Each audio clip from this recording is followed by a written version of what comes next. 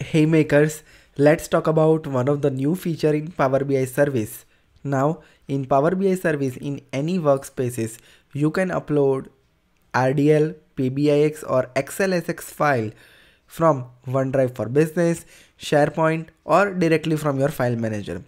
Now let's say if you have stored any PBIX file into your OneDrive for Business. So when you select the OneDrive for Business, it is showing the different folders that are available in your OneDrive, and from those folders you can select your PBIX file or Excel file or any RDL file. So let's say I'm selecting one Excel file from here, and when I click on upload, what happens here is it will upload that file directly into your workspace. Now, one more interesting thing, like let's say if you have used the Excel as a data source over here and if you have built some report on top of that, then what happens here is if you make this Excel changes directly into OneDrive, every 1 hour it automatically refreshes the data over here into your spreadsheet.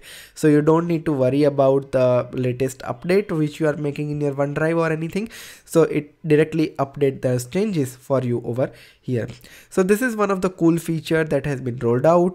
Hope this video helps you and values your time. If so, hit thumbs up, press bell notification and subscribe my channel. And don't forget to follow me on my Twitter and Instagram account.